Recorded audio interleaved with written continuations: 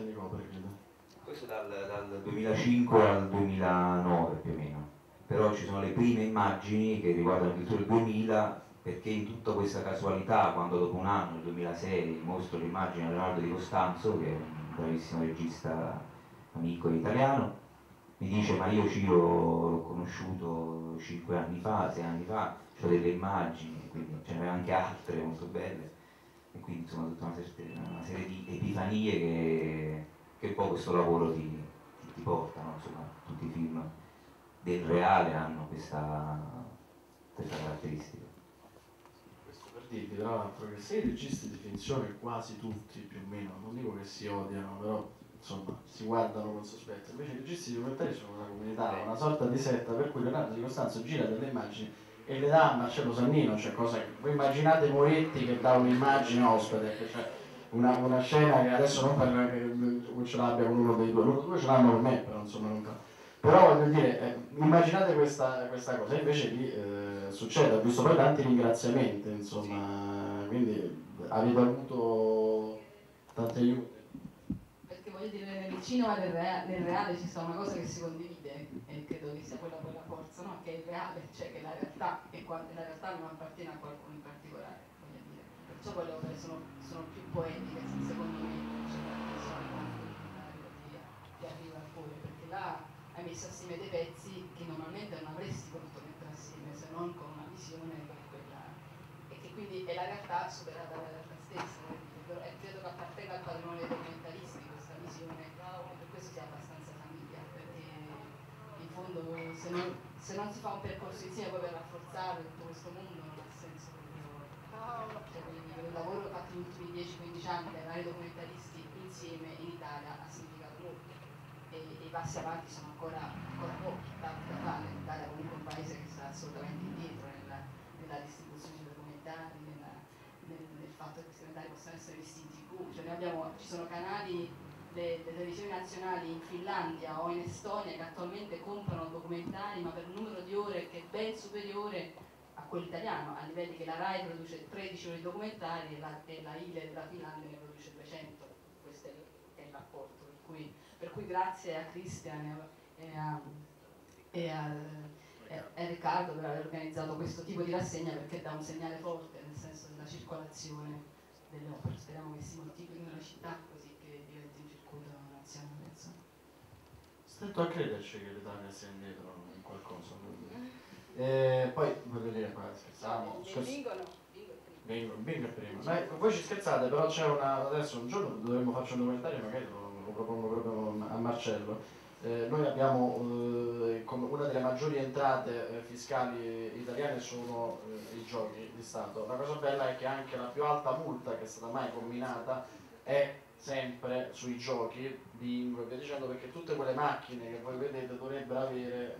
una tassazione e dovrebbero avere proprio un marchingegno che mette direttamente da parte la percentuale. Quei marchingegni ovviamente stando in Italia non sono mai stati attuati e si è montato una cosa che equivale credo a 4 o 5 finanziarie, quindi insomma questo sarebbe interessante. Marcello, lo vedo interessante? Alla SIAE però sceneggiature mie. No, detto questo abbiamo parlato di Moretti, noi abbiamo parlato bene anche perché poi Nanni Moretti invece fa parte di questa comunità, perché pur non facendo documentari, anche se l'ha fatto, non facendo adesso dei documentari, adesso uscirà il suo Habemus Papam, fa parte di questa comunità di documentari perché è nel circuito di queste sale, il Nuovo Sacher è nel circuito delle sale che farà vedere questi film, CORDE compreso. Non so se ci sono altre domande. Eccolo là. Non lo conosco, è uno nuovo. Marcello, io ero molto curioso anche a Salina di sapere, di avere una descrizione, un racconto sulla tua scelta di introdurre la tua voce quando gli fai vedere le immagini, che questa è una domanda chiaramente che faccio anche ad Aurelia, sapere che valenza dai a quell'intervento, perché credo che sia molto delicato anche dal punto di vista così, di metodo di lavoro, molto interessante, è una scelta che ho apprezzato molto,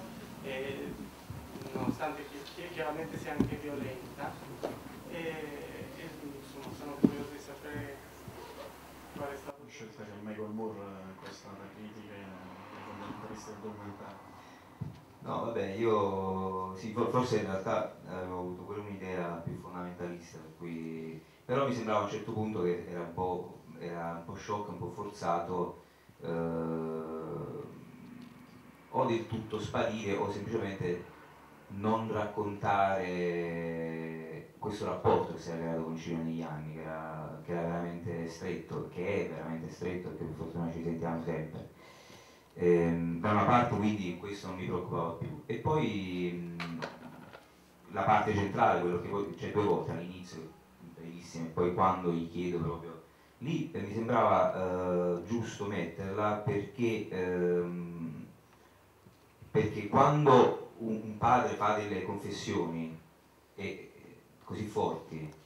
ma non le fa con la persona, col figlio in questo caso, che è la protagonista del film, io non posso decidere per lui su questa cosa, cioè, capito, senza rispetto. E quindi quel momento, da una parte di rispetto mio, da una parte di sua vera titubanza, o comunque di dubbio, che poi è andato in fondo perché il padre diceva anche altre cose che riguardavano, cioè, dalla parte sostanziale della storia d'amore con la madre, chiaramente non l'ho montata perché mi sono accorto che veramente gli dava fastidio, quindi era anche, come dire, un po' questo, cioè quello che manca è perché è giusto non metterlo, avrebbe fatto male a Cirino e quindi non doveva nemmeno interessare a noi. È stato questo. Sì, sì, no, appunto, a me è piaciuto subito insomma l'intervento di Marcello, perché secondo me racconta che cos'è il documentario, cioè che è anche la storia di una relazione che avviene tra il regista appunto e il personaggio che sta filmando, cioè non è assolutamente acusta questa cosa da cosa sta raccontando quel documentario, quindi appunto, eravamo subito convinti del fatto di dover specificare che non era voyeuristica il fatto di mettere le confessioni del padre, ma al contrario era una cosa che semplicemente Ciro vedeva nella sua storia e che quindi andava raccontata. Usando le parole del padre, quello toast mi sembra Ciro, non tanto il padre, devo dire. E volevi aggiungere qualcosa? Su questa cosa specifica, perché credo che anche per esperienze di altri momenti in cui abbiamo fatto un lavoro sui giovani cinema o l'uso del video, cioè credo che in quel momento la verità vera è che anche Ciro ha fatto un atto di coscienza forte, no? Di consapevolezza, cioè di fronte a quelle immagini, che poi è evidente come ne soffre, e quell'attimo che Marcello mostra ovviamente è la sofferenza di Ciro, però in quel momento anche a lui è accaduto qualcosa di forte, cioè che si è messo di fronte a se stesso vedendo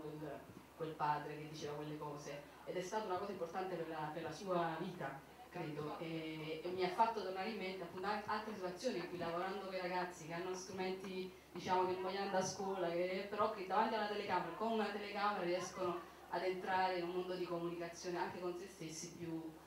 diretto, e penso che quel momento lì è molto forte rispetto a questo. Devo dire che poi è una sensibilità niente affatto scontata, perché insomma il regista